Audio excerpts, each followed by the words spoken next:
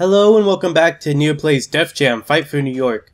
Before we get back to fighting for New York, I want to stop by Stapleton here and see if we can disperse some of our statistics a little bit, just to give us a bit more of an advantage in some of these fights. Let's see, yeah, train skills. I just want to pump up, I don't know, let's say our the health a little bit.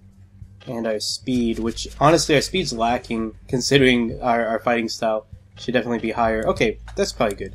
Alright, so let's go ahead and wrap up the Babylon here. Probably should have done this last week, but we're gonna take care of it now. Yeah, so last week what happened was there's a stretch of the game where you kind of get sucked in to a string of fights, and I just was worried about getting pulled into that, but I had forgotten about a few extra fights we've got before that. So we could have fought Scarface last week and it would have been fine. And in hindsight, we should have. But whatever, it turned out, I think it'll probably be okay, because what we've got before that stretch, I think it'll break up alright, episode-wise. We'll see. I'm having a hard time deciding exactly when to stop some of these episodes, as you may have noticed. Anyway, Scarface here. I'm not actually that familiar with Scarface's work. I mostly know him as a member of the Ghetto Boys, which is a group I like. Like most white guys like myself, I found out about them through Office Space, because they do two songs in that film, Damn It Feels Good to Be a Gangsta and Still, the two big hip-hop numbers in that film, and I really liked them in that, and so I looked up more of their stuff later. I'm not an expert on the Ghetto Boys by any stretch, but I've generally liked everything I've heard of them.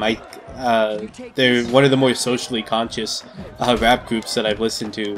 Though I don't know, that may not be completely fair. There's a lot of rap groups that rap about things that are really important.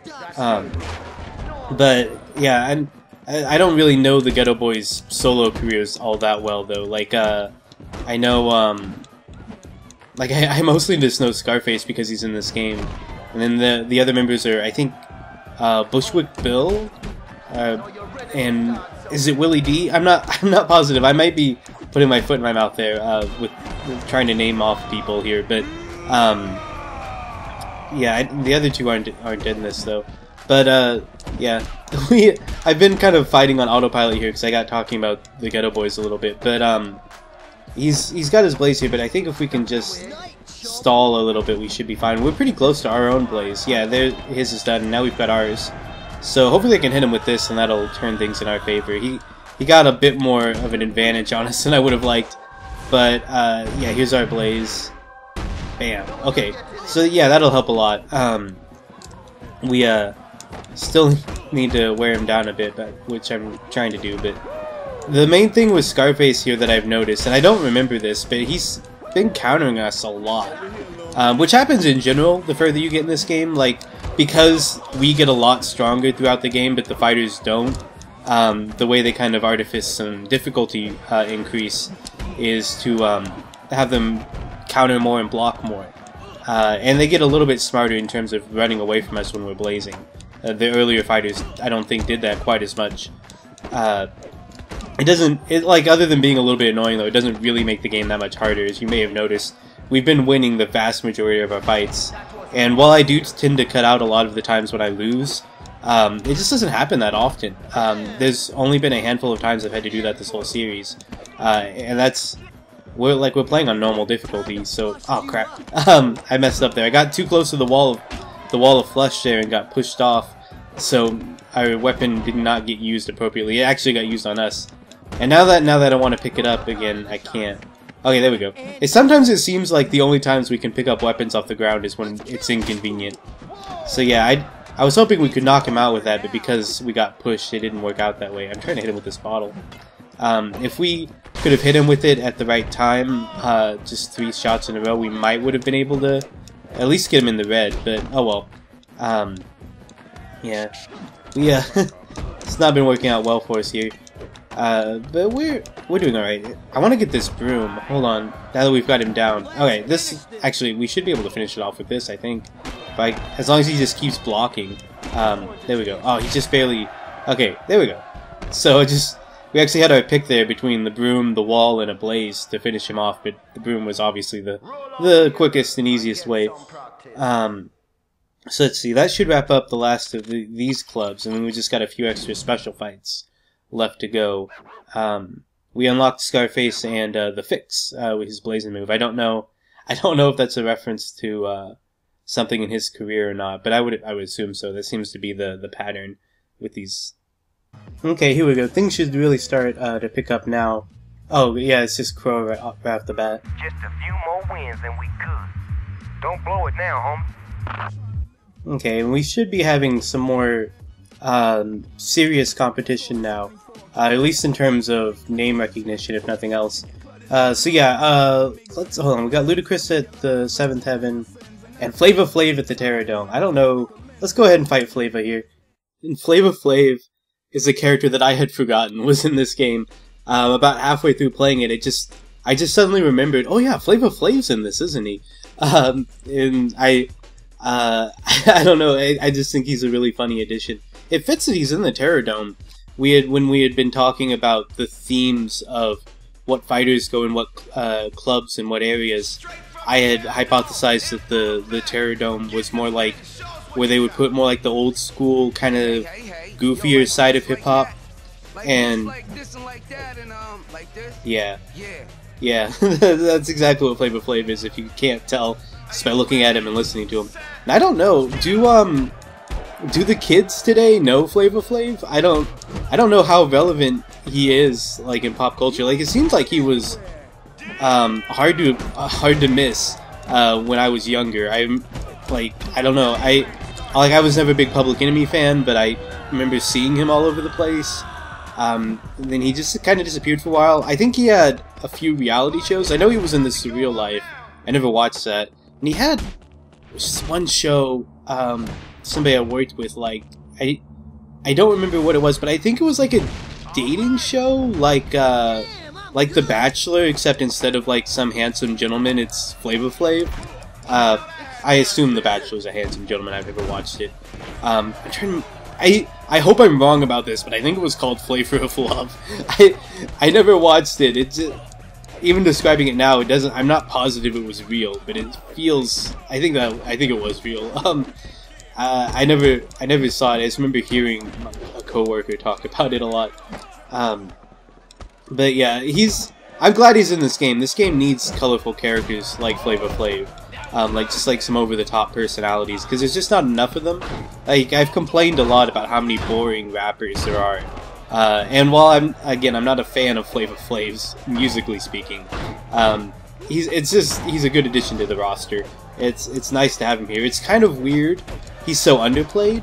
Like, he's not mentioned, we don't talk to him, he has no cutscenes, he's completely uninvolved except for this fight, which makes me feel like they couldn't afford to get him for anything more than just the stuff they needed to record, to make him a fighter in the game. Like, he has his battle, just, like, talk, like his stuff he says when he taunts, and his winning phrase, and his whatever he says with the babbling he did at the start. But I feel like that's all they could get him to do, which is why he's not involved in the game a little bit more, like, like Snoop Dogg is. Not to say he would be as big a role as Snoop Dogg, but when you have somebody who at the time was still a pretty big name in hip hop, you would think they would put him all over the place if they could. Hold on, we need to. There we go. Okay, I don't think he recovered before this. Yeah. Okay, there we go. All right, so we got through him pretty easy. He's not a super tough fight or anything. He's just. They put him here mostly because of his name recognition, I think.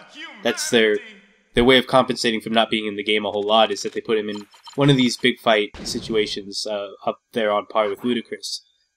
Yeah, we unlocked him and a song called Move, and then his blazing move Time's Up, which obviously has to do with his big old clock around his neck. Alright, and then let's just take care of Ludacris here. And we should be just about done with this stretch. And I'm glad we get to finally fight Ludacris. Other than Blaze and potentially Redman, Ludacris has been the most prolific member of D-Mob's crew. Like, he's the one we've we've talked to a lot, both before and after our turn. We just get lots of messages from him. I don't know, I think we're in a different version of Seventh Heaven. I want to see... Yeah, this is the one I liked. So, Seventh Heaven is not a great venue, but I like this version of it because it's so, like, pink and purple. Like, look at this lighting. Everyone just looks way more interesting in it. So I'm glad we should unlock this through this fight, this version. So I'm happy to have that. And Ludacris, I don't know. I try to talk about the rappers when we fight them. But you know, I've never really been able to get into Ludacris. Like, he's a really big name. Like, I know he's done lots of stuff with the Fast and the Furious franchise. And honestly, I've never thought he was a bad rapper. Like, I don't dislike him at all, but I've just always had a hard time really getting into any of his songs. I don't know why. I don't know if it's his personality or what it is, but his, even though I think he's a fine rapper, I just have a hard time getting into him. He's kind of like Busta Rhymes, in that I tend to like him a lot more when he's a guest rapper on other people's stuff. Because I've heard him pop into some other songs before, and usually when that happens, he's the best part of the song. Man, we hit him with our blaze pretty quickly, but he's still really high up there in health. It's gonna take a lot to bring him down. Obviously, since he's one of the bigger names, he's gonna be one of the tougher fighters. That's kind of how it works. Like, how famous you are determines how tough you are. Usually, except unless you're Bubba Sparks, apparently, who gets to be tough despite being relatively unknown. At least I think he is. But yeah, okay, we've actually got him down pretty low here. This is going a lot smoother than I thought at first. He just recovers quickly, I think, is all we have to worry about here. But this should wear him back down into the red area, and maybe we can hit him with a strong grapple or throw him into the wall or something. If he doesn't, hold on. If he doesn't heal too much here, yeah. It's just going to take some perseverance. He's not countering nearly as much as, say, Scarface did. But here, this should do it. Yeah, okay. So, he actually was one of the easiest fights we've had in a while. So I take back what I said earlier. Didn't put up too much of a fight. But yeah. So now we've taken the Seventh Heaven back. In all its pink glory. There's our money. I want to see, let's see, Ludacris Sculpture. Yeah, Club DTP. I for some reason is what it's called when it's purple. I don't know what DTP stands for. Don't trust the police, maybe? I don't know. Alright. For whatever reason, a lot of the story in this part's told through these voicemails and emails. I'm not sure why they didn't make cutscenes for these, but Ludacris wants to tell us we got lucky. You got lucky last night with your soft ass. Ain't gonna happen again. He should have talked a lot of smack. And then Blaze says he can't let us do it. We worked too hard to put this crew on the map. No way we're gonna let a no-good trader like you pull us apart. We're going outside the family, being a heavy hitter from Baltimore. He's gonna put you in the ground. Yeah. So I remember this guy, and I think after this is just the top tier people from D-Mob's crew. Yeah, here at Hunts Point Scrapyard, we're gonna be fighting Tech. Not sure what exactly the deal is with this guy. He's just sort of an anomaly. Like, I think he came about because somebody in the design team was like, you know what would be cool if there was a character like the Terminator, like if there was a hip-hop Terminator. And I assume that's all the thought that went into making him. 'Cause I can't really make sense of him any other way than that. Like, he's definitely the most military type fighter here. Like, I think the way that he's described is usually like no wasted motion, like that type of fighter. But they also gave him this look, like he's got the camo pants obviously, but then he's got this bulletproof vest, which apparently didn't do him a lot of good because he's got these bullet holes in like his neck and arms and stuff too. So I'm assuming that he's like supposed to be like some kind of invincible monstrosity, which is why they hired him. Because apparently everyone else we've been fighting lives in New York except for Tech. But the other weird thing about Tech is he kicks my ass here, apparently.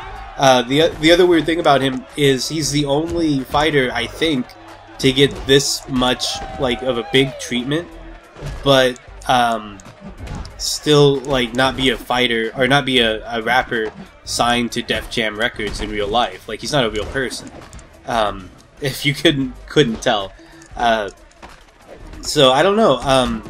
I guess once you create somebody who's supposed to be the Terminator, or like your universe's equivalent of the Terminator or something like that, you have to treat him like a big deal. Which is why we have him kind of shoved in here as like, oh, he's some guy we brought in from out of town.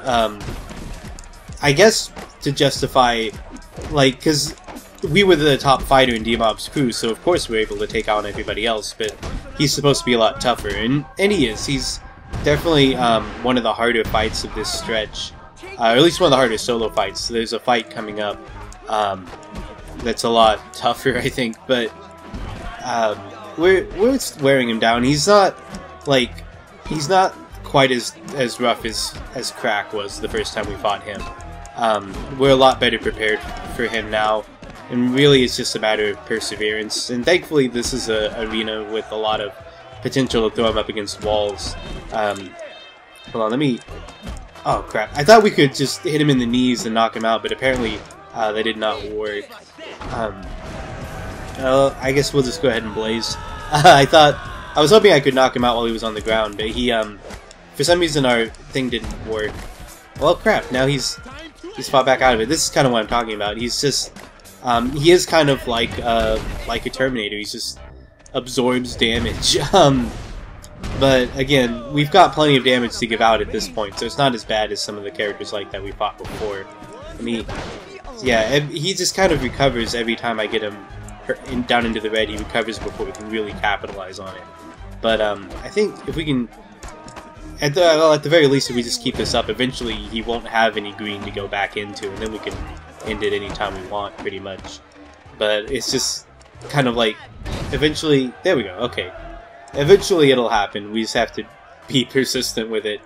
We're a little Terminator-like there with our silence we've been carrying on this whole time. So yeah, we should unlock a few stuff there, as usual. Always nice to unlock stuff, get some more money we'll never spend. Yes. Throw dim bows is the blazing move we got. And we also got the Hunts Point Scrapyard, which I guess we didn't have. I thought we had that one already. I guess not, or at least we didn't have this version of it, though I don't think it was that different. Okay. Doesn't look like we have any messages, but we do have one more fight here at Club 357. High stakes version. Finally, we get to fight Redman as Doc. We're gonna finish this shit tonight, little bitch. I'ma cut your eyes out and put them on my knees and call you Niecy. I've always remembered that voicemail. It's just so weird.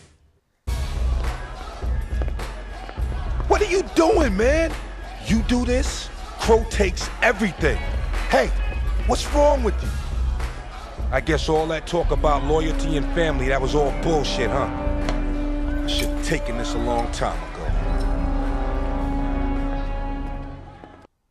No, can't help but notice that Magic went after him. But yeah, that's the real reason I kept our necklace that whole time. Like, I think that cutscene happens no matter what. But I like the continuity of me having been wearing it this whole time.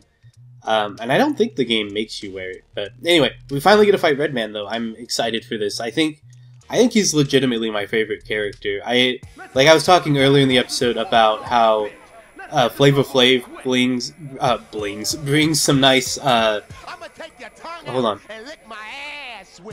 Yeah, you see, Flava Flav brings this color to the game as one of the more interesting characters, and I think Doc is like the perfect interesting character. He's just so good. I like everything about him. He's so, like, he says the most obtuse stuff, like the ass licking comment he just made, and the putting our eyeballs on his knees.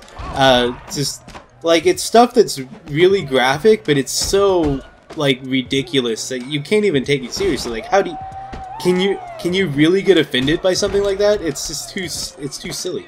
And this is going to be kind of a hard fight. Unlike Ludacris, Doc is a pretty good fight. One of the last good solo fights. Like, I think this and Snoop Dogg are the only good one-on-one fights left, as far as like difficult matches go in the storyline. Though none of them really top like the levels we get when we're fighting Ice-T and Crack, just because we've caught up. Though, speaking of which, this is only our second time at this club now. I think when we fought Ice-T in this club before, I said that it was the only time we fought there, but I was mistaken because I'd forgotten when we fight Doc here. Yeah, he's got his blaze now. I hope he doesn't hit us with it. I don't know. It's a little bit harder to buy time here than at some of the other places, but yeah, I think we're doing all right though. We just need to. Oh crap! He got us. Oh man, this is good. I wish. Oh man, I don't think we'll have a chance to get that blaze, but I want it. That's so good. He just hits us in the nuts a whole bunch. We need to get some of the sillier ones like that. And, like, we've already got the spanking, but I feel like our other blazing moves are kind of boring by comparison. Man, yeah, I'm just having a hard time keeping up with him, but we should hopefully be able to catch up here. I don't know. We'll see. I might have to do a couple tries with Doc here. I just gotta. I don't know. I'm sorry. I know I'm trailing off here, but I'm just having a hard time keeping up because I don't think we fought anybody this fast before, or at least this fast with their attacks and deal this much damage with them. Like all the fast characters we fought before really don't do much damage and really don't take a lot to bring down. But Doc's the exception. He's probably the best fast fighter that we fight. Oh, there we go. I got kind of lucky there. Just hit him with the pipe a bunch of times. Yeah, well, I'll take it, whatever. But I think that's going to have to be where we stop for now. We're getting close to the end time, and the part I was talking about earlier is coming up. So, I hope you guys had fun. We got the Club 357 High Stakes, balls to the wall. And I'll see you guys next week. So, take care until then. Bye.